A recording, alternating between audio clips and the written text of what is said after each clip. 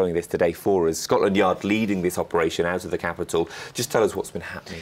Absolutely. So Scotland Yard are working hand in hand with West Midlands Police to search this garden in Shipton Road in Sutton Coldfield. Now, as you rightly said there, this is the prime suspect's mother's old house. Now, she hasn't lived in the property there for 26 years. But they're currently digging up a garage in the garden, which they suspect could hold the remains of Suzy's body. Now, I'll give you a bit back history about Suzy. She went missing. She was an estate agent and went missing 32 years ago. She had said that she was going to meet a Mr. Kipper. It was written in a notebook on July 28th on Shorrolds Road. Eyewitnesses saw her arguing with a man outside that property in Fulham, and she was never seen again. Her white Ford Fiesta was found a mile and a half away from the scene. Now, she was officially declared dead back in 1994, presumed to be murdered. John Cannan was named as the only suspect in this case in 2002. A year after Suzy had gone missing, he actually ended up killing a woman, Shirley Black, in Bristol. Her body was found 6 months after. He denied killing her as well at the time, and he has denied killing Suzy up to this day.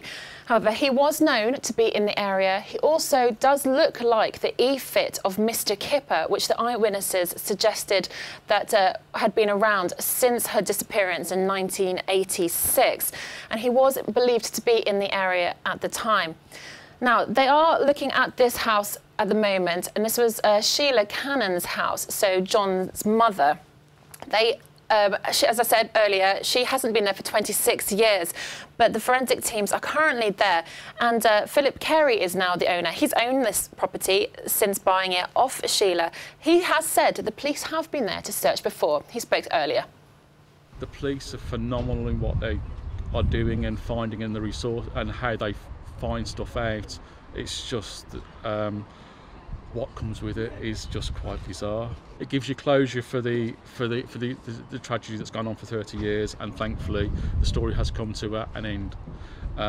If nothing's found, we're out of the process completely. We're eliminated. So again, for moving forward, if something's found, it shouldn't make a difference to us at all. But it is a very, very strange place to be with this particular situation.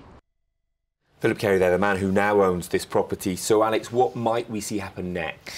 So what's happening is we've seen by the forensic tents that have been put up outside. They are looking at the area where the garage was. What they think was under there was a mechanical car pit, which has been filled in with concrete, and a garage built on top. So it's that they're looking through. So it's going to take a while to get through. Already there's a skip filled with masonry from the concrete from the garage at the moment. But they'll be using a ground-penetrating radar to see underneath the garage, to see if there's anything, and to identify areas where a body could be.